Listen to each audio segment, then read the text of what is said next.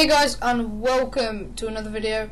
Now today what we're going to be doing is looking at all the screenshots and information that we've got on the brand new game that's coming out that I'm so excited about, and guess what game it is? Just Cause 3. Didn't even get to cross.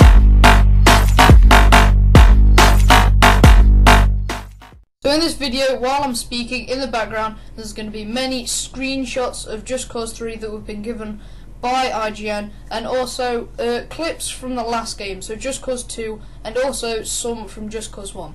So what I'm going to do first is sort of give my opinion on what I think of this game and other information that we've got. So the first thing that makes me really excited about this game is that you can destroy everything, and it's sort of like everything stays there. So if you've seen Red Faction Guerrilla, you'll know that if you smash something, you can see all the little bits of what you've just smashed. So they've also said that you can smash entire houses. Now obviously you're not going to be able to smash every single building in the game, but you are going to be able to smash some. And I just love this in a game. It just makes it so fun, and it also looks amazing. Now also the developers have said this isn't going to be an online game. Now obviously on PC there will be mods where you can mod it to make it online, but it is purely solo, which is my one downfall for this game, but I don't really care. It's still going to be an awesome game. Now this is going to be the main part of this video, and I'm going to be reading an IGN article that is all about Just Cause 3. So let's get reading. So the first thing that the article said was Just Cause 3 is the sort of game Twitch streaming, PlayStation shit doesn't go quite right. Main character Rico Rodriguez returns with a handful of new skills that dramatically changes the way you navigate and destroy the world of Just Cause 3. Players can accelerate his trademark grappling hook with the press of a button, pulling themselves towards the ground, building or both sides faster. This works to tandem with the new wingsuit. Pull Rico towards something, press a button and set yourself sailing through the sky alongside his new gadgets. The freedom fighter basically boils down to a super violent. The Mediterranean is the setting for this game, if you didn't already know that. So we're going to go to the next part of the article now. The wingsuit also solves a major problem for just wingsuit to travel further. It would negate the need to use cars, but vehicles are substantially improved over the last Just Cause.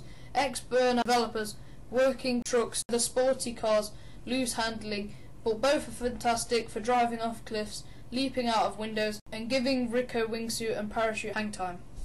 In Just Cause 2, Rico could tether two objects together, allowing him to manipulate objects with physics. Attaching a cable to a moving car and tethering it to a road could flip vehicles. Tethering a tank to a plane could give you a hilarious wrecking ball.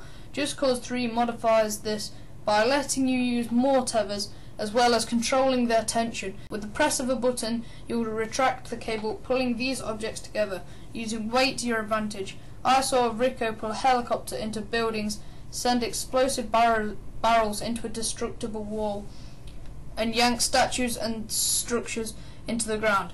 Tension control began to be a novel gimmick, but over the course of an hour I found myself tethering fences to the ground, pulling them down and disabling enemy soldiers by pulling them into the air over a ledge. Guns remain the least interesting tool in Rico's arsenal. It seems deliberate. He's capable of much more exciting things than bullets in faces. Using a rocket launcher while parachuting and blasting a seaside satellite in the ocean is wonderful, but that's because of the destruction more than the weapon itself.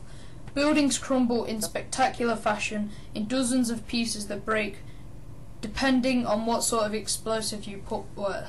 All of this in mind, I'm curious to see how Rico's modular upgrade system will let me modify the sort of silly things I can do. If I upgrade my C4 to include propulsion, like a propane or O2 tank that soars into the air when shot, I wonder what sort of effects it will have when tethered into a moving vehicle. If I activate the propulsion before detonating, I can set a jet rearing out of control. Your imagination is the first piece of the puzzle, game director Roland Lestrin said. From there, Rico's progress and unlock certain things. We have a chop shop, a rebel garage, so any vehicle you unlock goes into the garage and becomes available in any of your rebel drops. we've taken away all the idea of money. Liberating an area or city earns you new things too. There are certain things you can't just collect.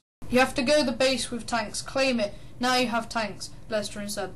Then the next time you summon rebel reinforcements to help out, maybe they'll have a tank.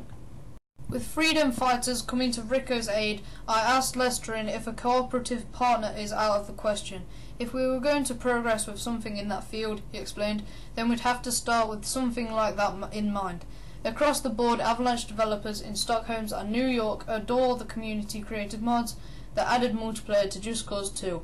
Lestrin didn't say Avalanche didn't start with multiplayer in mind, but I get the impression from he and Sundberg that the studio is making Just Cause 3 as it always has, with a chaotic campaign featuring a wealth of absurd opportunities primed for sharing online, and letting the mod community run wild when it launches later in the year. But anyway guys, that was the article. I hope you guys enjoyed that, and I hope you guys took some information away from that, and I hope you enjoyed the little clips that have been in the background of the video. Now, I hope you guys are looking forward to this as much as I am. I am so excited for this game. I never played Just Cause 2, however, by the looks of it, it looks so good. It looks like a cross between GTA and about a billion other games. Anyway guys, for all your Just Cause 3 information, like, subscribe, and see ya. I'm the one infected.